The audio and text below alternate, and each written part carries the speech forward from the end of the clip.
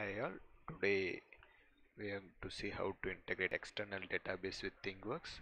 In this one you can see two examples. One is PostgreSQL and this one more thing is MSSQL. Yeah, let's jump into the demo. Hope here you can see I have already installed PostgreSQL and also MSSQL on my PC. Both are installed on a local machine. Yeah, and this is one also in local machine. Yes, so let's open the Thingworx instance.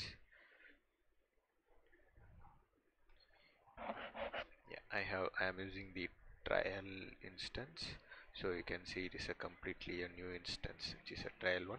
So yeah, to connect to external database we have the out of box template called database thing template. Yes, so this is the out of the box which is available from I guess after 9.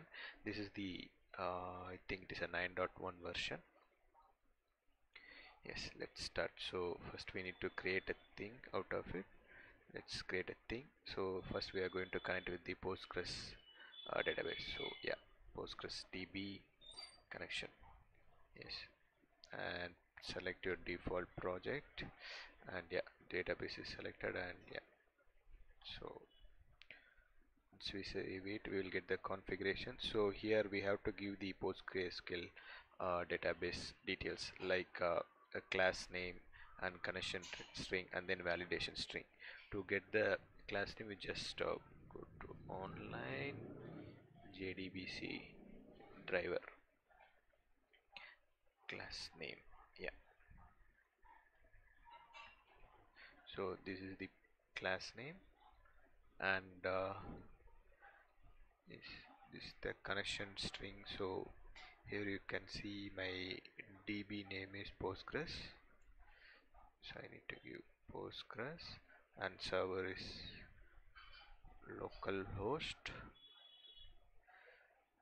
and port number is 5432, and yeah, database params value equal to as it is. Yeah, I think we can also copy it from document. Let it get open actually. Yes, so yes, PostgreSQL server name is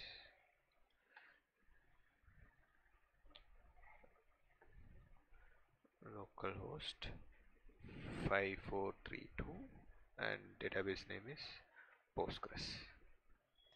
Yes, so you can see database name is Postgres. Yeah, and yeah, these are the things we need to do. Yeah, sorry, we also need to put a username. I think yeah, we can use the default username which comes with during installation.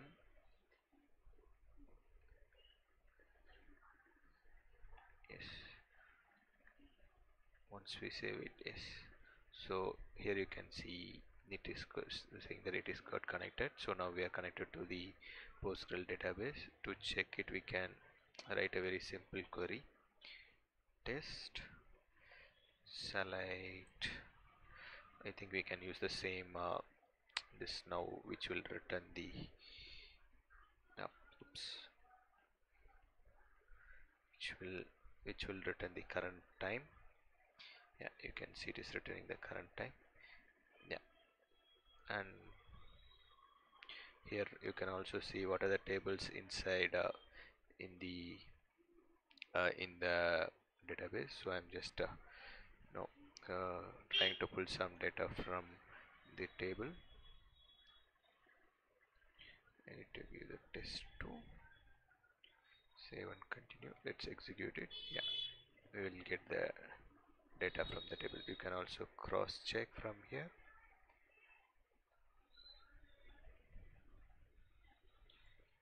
Select star from data test. Yeah, so once you execute it you will get the data from. This is how we need to connect with the PostgreSQL. Now we can jump into the next one, MSSQL. So again we need to create a thing, MSSQL DB connection, and as we can select some default project and same as database connection. So Yeah, once we save it, we need to go to the configuration. Here also we need to change other parameter. So now we will go. Yeah, now we will try to find out MSSQL JDBC connection string. Sorry for my typo. Yeah, so this is the yeah this is the connection string. Of course, these are the different connection strings. We are going to use this one. So let's select it. We'll paste it, as it is also in localhost, and we need to put the port number, and the database name is testdb. Yeah, let us put as testdb. We need to get the class name.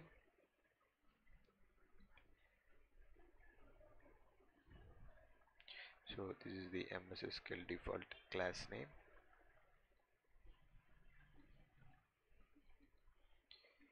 Yep. So done. SQL database name, everything is done. And yeah, the here in the SQL database we won't this string won't work. You can also cross check. So if we put, we will get error. So we need to change this one. Get data. Once you execute, we'll get. So we need to change the connection string. Sorry. Yeah, I need to change the connection string here, and I am going to use the same username password which I used during installation. The rate 123. Oops, it didn't match. 1, 3, yeah.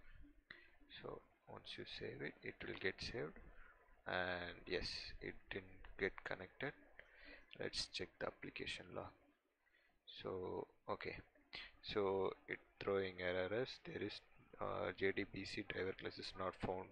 So means the jar file is missing in our Thingworx installation. So what we have to do is, first we need to install the MSSQL JDBC. JDBC 7.1. Let's go with 7.4.1. Yeah, let's go to this site, and in download we just need to download that zip file. Next, yeah, download now desktop. Let me put it in desktop. Yeah, once you got downloaded, go into it, and inside this you can find a lot of jar files. Based on your Java version, you need to select the jar file. If you look into my Java version, it is 1.8, so I'm going to choose this jre8.jar. We need to copy this one, and we need to paste it in Thingworx installation folder. I'm just trying to find it. Yeah, here it is. We need to get into Tomcat, and in Apache Tomcat there will be a folder called lib. So we have to paste it here. Once we paste it, we need to restart the Thingworx instance. Let me restart it.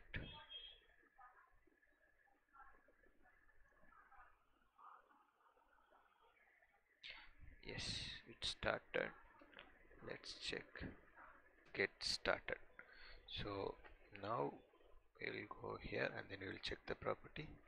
Still it is not connected. Let me try to save it. Okay.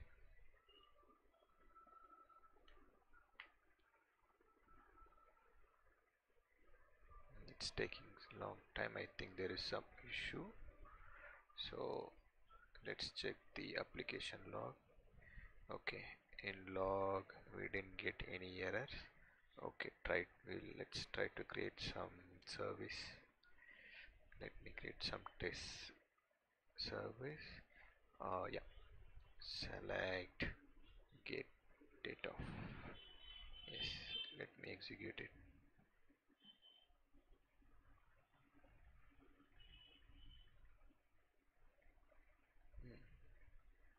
I don't know. I think it is first it will try to save it. That's why taking more time. Yeah, it's getting executed.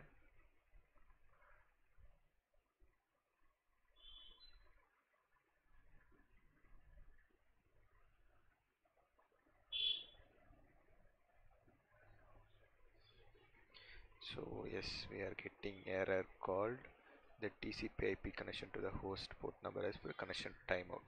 So we need to check whether we have enabled this port number in server configuration. Just open the SQL Server Configuration Manager.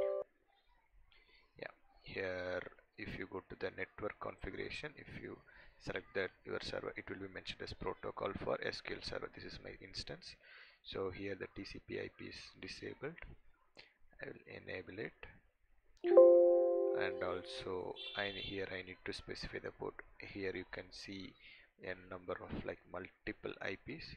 You need to specify your port number here. The default port number for MSSQL is 1433. So I will apply it. Yeah, and we need to restart this DB. So I will select the DB. This is the instance. I will restart it.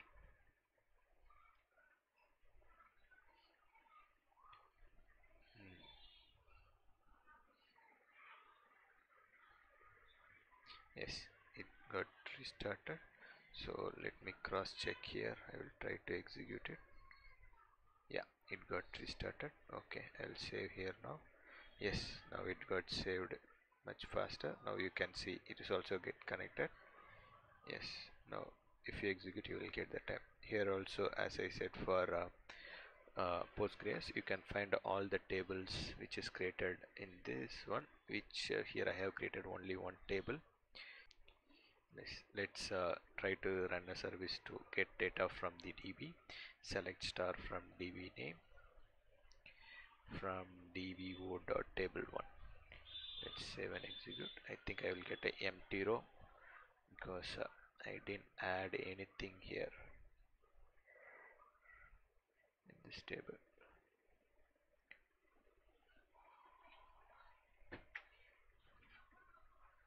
So you can see it's nothing is there here. So yeah, once if the data is available you can also see it in Thingworx. Yes, these are the two simple steps. It is applicable for all the SQL servers which support JDBC driver. Only thing is whenever we are going to try with a different database server, we need to have the proper jar file located in our Tomcat lib folder.